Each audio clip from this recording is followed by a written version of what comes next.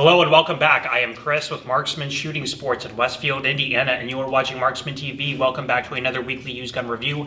This is actually episode 50, so we've been doing these for about a year every single week now. So thanks for sticking with me through all these videos.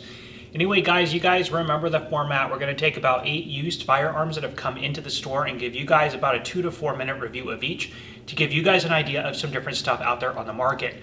Remember, the point of this video is strictly to be entertaining and educational. We are not making this video to sell anything, to keep in accordance with YouTube's policies. If that all sounds interesting to you, please stick around. That's coming up now. Alright, this video is brought to you by our new website, WeBuyGuns.com. If you are considering selling a firearm or firearms collection, please consider logging onto our website and create an account. You can then submit your firearms for an offer request. We generally respond to those within about 24 hours, and with those offers you will get a printable certificate which you can take with you to your local gun store to try and get yourself a better deal on your firearm.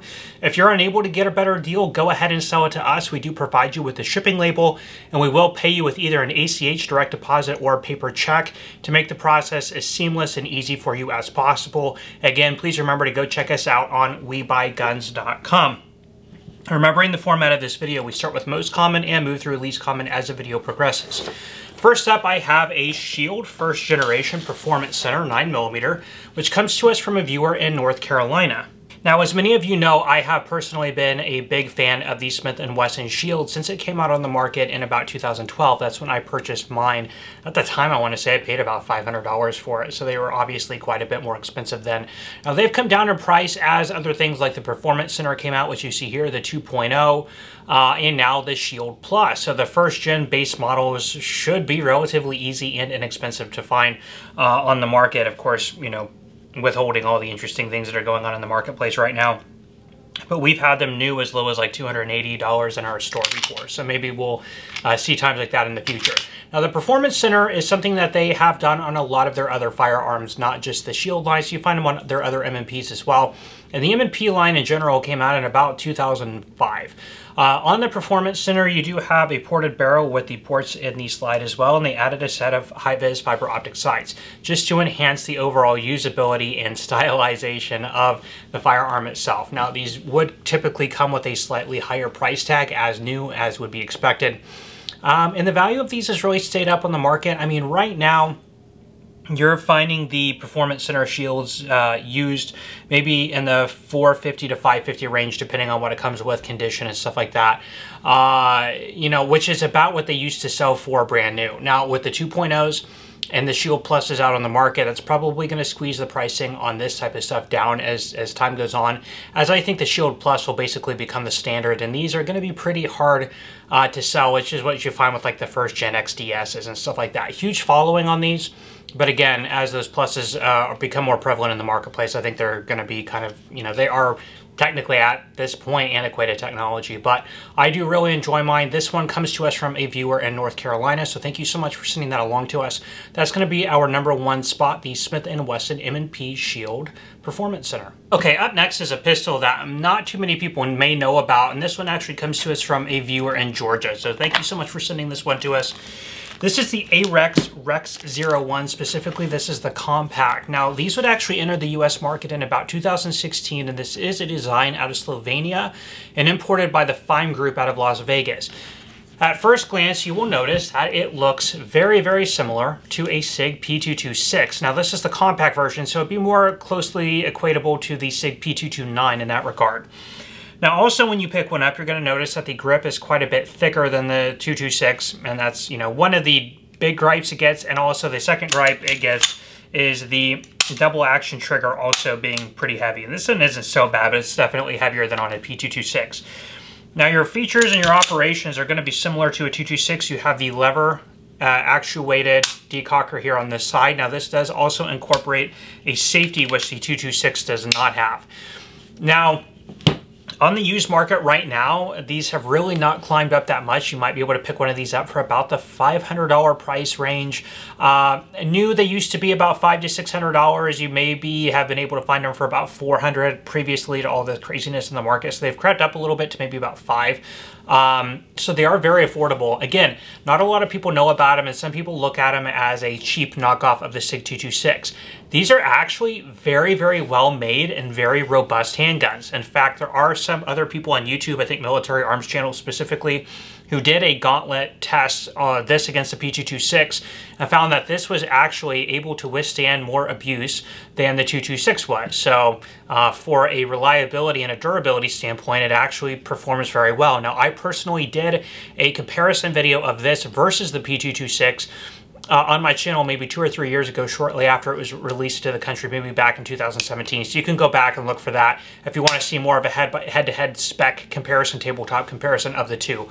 But anyway, if you're looking for something, again, that's a really good value, really attractive looking firearm, has good ergonomics, again, a little bit on the beefier side, and I have pretty small hands.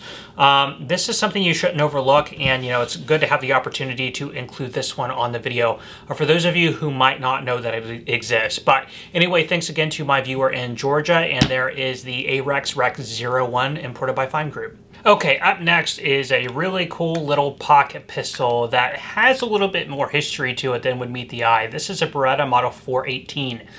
Now, development for this would begin around 1919 to 1921 when the Italian arms manufacturer Beretta would want a small vest pocket size 25 caliber pistol, and this would rival things that were popular on the market, such as the Browning vest pocket. Colt had a little variation of something similar to this.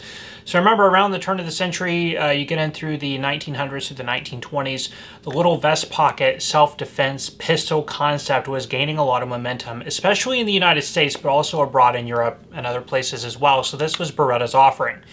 Now, we get into World War II, and Italy, starts getting into the emergence of the Second World War under Mussolini, and Italy develops the 1934 and 1935 pistols, respectively, in .32 automatic and .380. Now, those are actually their standard issue military sidearms, going on from the Gillespie, if I'm pronouncing that correctly, from World War I, which is a more full-size pistol, somewhat similar in look to a Luger, kind of gives you an idea on the size, or Glicenti. And it was very peculiar that Italy would go to much of a small, compact size. And again, those, the 34 and the 35 were not much larger than this, maybe, about that much taller and maybe about that much longer. So it looks similar to this, but just a little bit larger for the larger calibers. And that was it. That was their standard issue.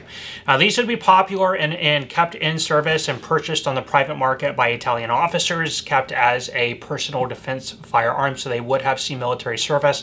And even some of these would be purchased by German elements as well, again, kept as personal defense sidearms for officers and things of that nature. You could usually distinguish those like you can the 34 and the 35 with the 4 UT acceptance markings as well.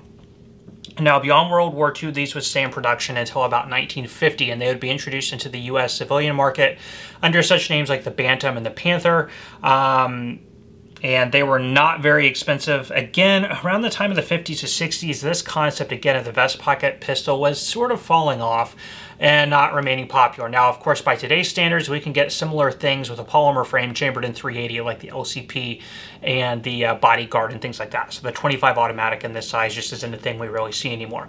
Now, one other interesting thing about the 418 is its use in pop culture. Many people may not know this unless you're a diehard James Bond fan, but this was actually the pistol that James Bond would have theoretically started off with. So at the beginning of its life, the James Bond series, it was basically stated that he carried a 25 automatic Beretta pistol. It was never really named, but at the time, this is really the only option. Now, there were earlier iterations of the 418 that it could have been, but most likely James Bond would have gone with the final design culmination, which would have been this pistol, the 418. So this is likely what he started with until it was replaced by his .32 caliber PPK.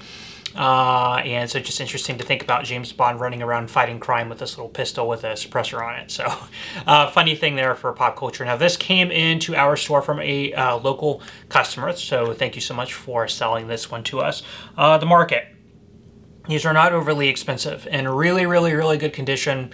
They might top off at $500 to $600. Something like this, there's quite a bit of wear on it, but is otherwise original. Might be about the $300 mark. So anyway, really cool pistols. 418, I don't think I've had one in here before. Maybe one other since I've been open. So they're not too common to find, but then again, not overly expensive as well. So really cool 418 if you're a World War II fan, Italian small arms fan, or a James Bond fan. Something like this may have a place in your collection if you find one in your local gun store or gun show. So there it is, a 418. Okay, up next is a very interesting pistol slash rifle combo, if you will, that comes out of the 1960s. This is the Thompson Center Contender.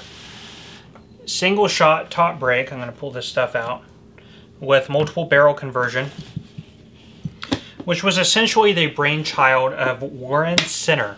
Now, he had begun working on this concept on his own time in about the early 1960s, and by 1965, he had come up with this concept. Now, the whole idea here is that it is a break top, single shot pistol. Now, there were also stock variations of this, so you could also convert it into a rifle. And these would traditionally have been manufactured in lower calibers at the time, lower pressure calibers. Now, he had a great design and a great concept. He needed a way to mass manufacture this design and market it. So in about 1965, he would join forces with Thompson Tooling Company, and together they would work on manufacturing, mass producing, and marketing this design concept as the Thompson Center Contender. In about 1967, this would actually enter the market. Shortly thereafter, they would be incorporated as Thompson Center, and that's as we know them today. Now, currently on the market, there exists a Generation 2, which they call the G2, which is a refined version, a little bit more safety features added, reduced cost of manufacturing and cost of the product overall. And they have upwards of 40 different barrel configurations for all sorts of different calibers. Is 44 Magnum, 30-30, 22 long rifle, 223, 222, 45-70, the list goes on. They have the polymer grit versions, and of course you can get the rifles. You can get the rifle barrel lengths that are out, of course, well past 16 inches to comply. Now, I've actually been asked this question. It's pretty interesting. Can you own the pistol with the rifle conversion at the same time? Could that be in constructive intent, by the ATF, because potentially you would have the parts there to make an SPR. I guess the same thing would be true if you had a takedown 10-22 rifle and a one of the takedown Charger pistols. It might get you in the same boat. I don't know, as long as you don't actually put them together, but that's neither here nor there. But anyway, these are really cool pistol slash rifles with a lot of variability in the way that you can configure these things for your own personal needs, mainly for hunting use. And that's really what it was intended to be, was a hunting firearm. At the time that it was marketed, it was more expensive than other options on the market, but this idea of a caliber conversion was very new and innovative. They would get into the larger calibers through about the 1970s as the Magnum cartridges would become more popular in the consumer market. So again, something that's really been along for about, the past 60 years. Pricing, because of all of the different variations in the barrels, the stock, the pistol grip, and all of that, in good condition, these start at a standalone price of probably between $400 to $500. Now, when you start adding all the conversion parts and everything to it, the price can go way up from there.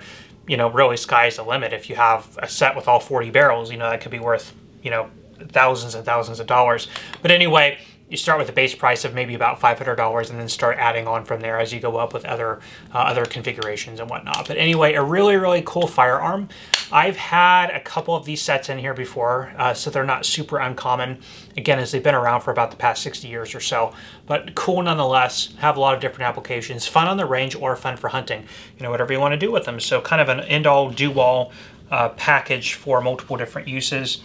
This one here has a 222 barrel, a 44 Magnum barrel, and a 45 Colt /410 barrel as well. So again, kind of a cool variety there. So there is that, the Thompson Center Contender. Okay, up next is a really cool pistol that comes to us from a viewer in Pennsylvania. This is a Llama M87 9mm target or competition style firearm, which came onto the scene in about the mid to late 1980s. Now, Llama as a company, it was actually started as a company called Gabilondo in about 1904. And they would come out with some such things like the Ruby 32 automatic pistol, which was popular around World War I, World War II era with some varying degrees of success.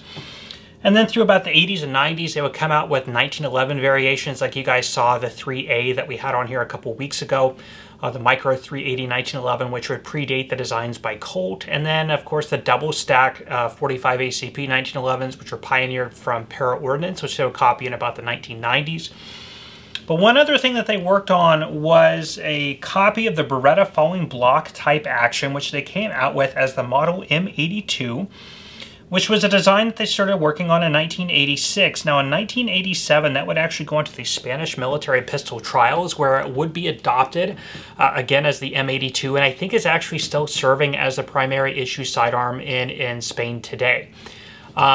Out of that as well came this variation, the M87, which was designed primarily as an export civilian commercial firearm, which came into to the United States in about the late 1980s. And again, would be produced until about 1998, 1999. So it had a manufacturer run of about 10 to 11 years. Now, when these came in, they were pretty pricey for the time, but were still also met with a really good degree of success. It is a very comfortable firearm with a really nice balance, an excellent trigger. I'll try and show you guys that. So a little bit of creep there, but it's actually, the take-up stays, and you apply a little bit of pressure right into a clean break. I'm going to show you guys the reset. Right there's the reset. Clean break, show you guys that again. So there's the reset right there. Really, really light, really, really clean, really cool pistol. On the market today, these are not super common. You can find them at about, I would say they start, depending on condition and what they come with, about the $600 range plus. So they do go up from there. You know, typically around $700 to $800 is where you see most of these. In premium condition, they go up from there. So anyway, really, really cool pistols. Really glad to get this one in. And again, thank you to our viewer in Pennsylvania. Okay, up next, I have a couple really cool revolvers from Ruger. Now, this one up here is a new model single 6, and this one comes to us from a viewer in Massachusetts. And down here, I have an old model, or just a basic single 6, which comes to us from a viewer in Montana. So thank you both for sending these along to us, and it's great to actually have one of each for the purposes of this video.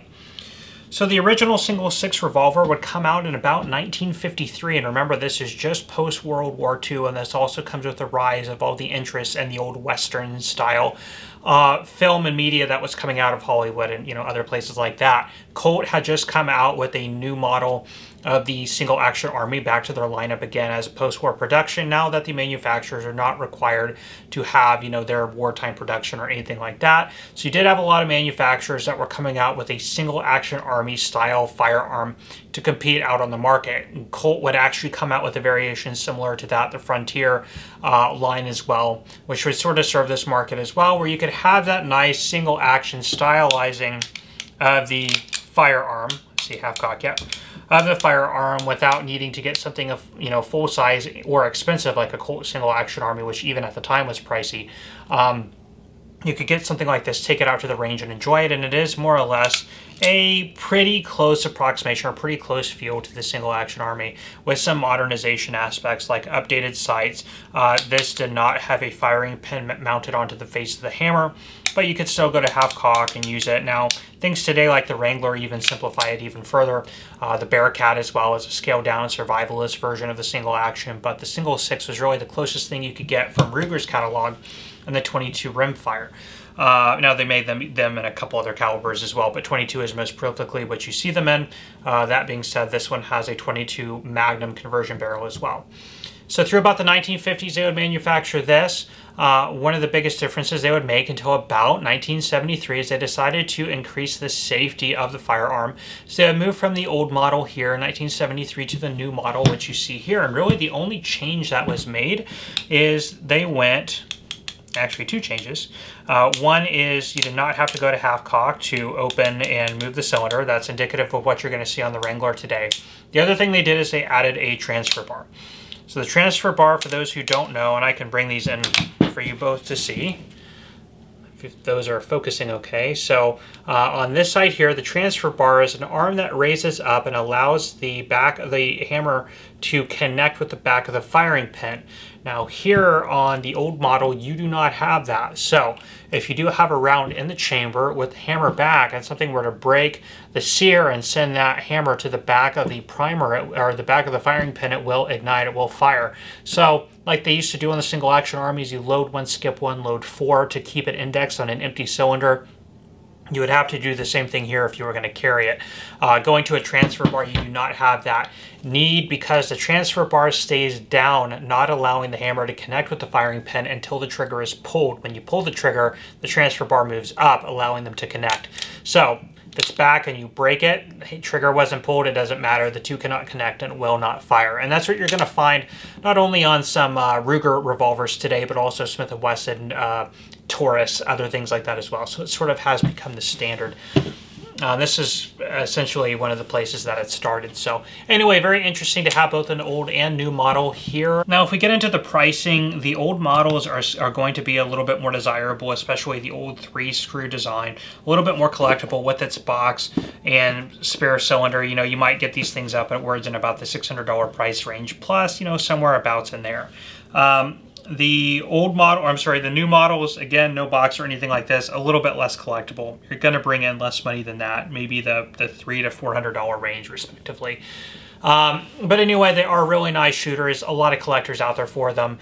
So again, you're looking at old model 53 to 73 and then the new model 73 and beyond. So anyway, really cool to get those in. Happy to share them. All right, up next is a really beautiful over-under shotgun that comes to us from a viewer in Ohio. So thank you so much for sending this one along to us. This is a Beretta Silver Pigeon 686, chambered in 12 gauge. Now I'm not going to assemble this. There's really not a lot of history to these. Now these would come about in about the 1990s. They're similar to the 50 series over-under shotguns from Beretta. Main differences being that those would have used more of a leaf spring type system, whereas these would use the more modern coil spring. As well as the earlier 1950s models, the lower iterations of those would not have automatic ejectors, whereas that has become standard on the 686 or the Silver Pigeon series, like you see here. These have actually become one of the, if not probably the most popular and most owned over-under shotguns for clay shooting enthusiasts, as well as you know, bird hunting, things along those lines, because you are getting a really, really high quality shotgun for a pretty reasonable price. On the market today, new around $2,000. You know, the used ones do span, of course, the different conditions and grades and everything will span between $1,000 to $2,000 respectively. So they are not super cheap, but they are not overly expensive like some of the higher end Beretta, Benelli shotguns. I mean, when you get into this sport with over-unders, you know, 1,000 to 2,000 is actually pretty entry level. So they go way up from there.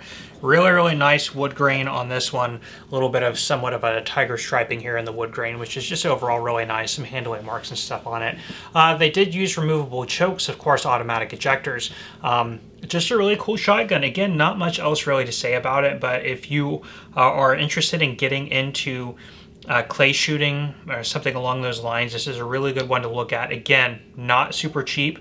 There are over-under shotguns out there that are less expensive, but if you want a good compromise between value and price and quality, the 686 Silver Pigeon is always one that people tend to go with. So anyway, really, really cool to get that in. Thank you to our viewer again in Ohio, 686 Silver Pigeon. Okay, last but not least is a very rare pistol, and this one comes to us from a viewer in Michigan. This is an AMT Automag V, chambered in 50 Action Express.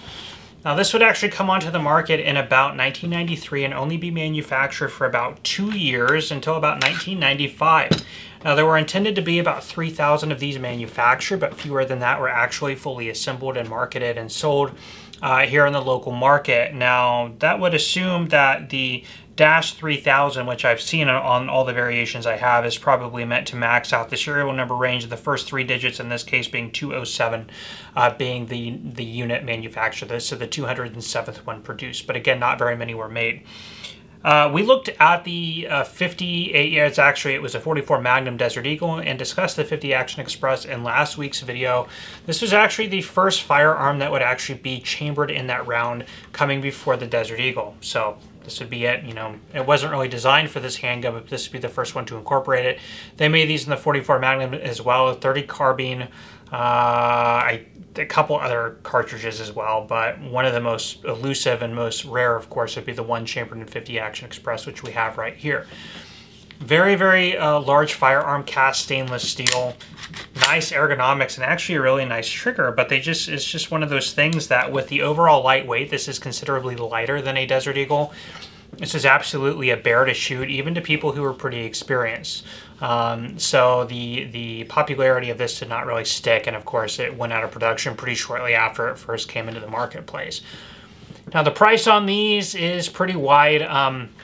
This does not have its original box or anything. I've seen them start at about below $2,000 to about the $2,000 range without their box and stuff like that, and then upwards of $3,000 if they have all of their factory original components. So of course, having all of the factory original stuff is always going to help the value on rare and unusual things like this. So anyway, really, really cool to get this in. Again, came to us from a viewer in Michigan. So thank you so much for sending this one along to us. And that's going to be our number 8 spot today. And of course, I'm sure I'll never see one again. This is the Automag V in 50 Action Express. Well, that is all the time I have for you today on these. Thank you so much for stopping by and checking out this video. If you enjoyed, please let me know by hitting that like button. Please also consider subscribing to my channel and hitting that bell notification button so you are aware when I am posting new content. Anyway, guys, I'm going to leave you off there. I am Chris with Marksman Shooting Sports and WeBuyGuns.com in Westfield, Indiana. You are watching Marksman TV, and I will see you next time.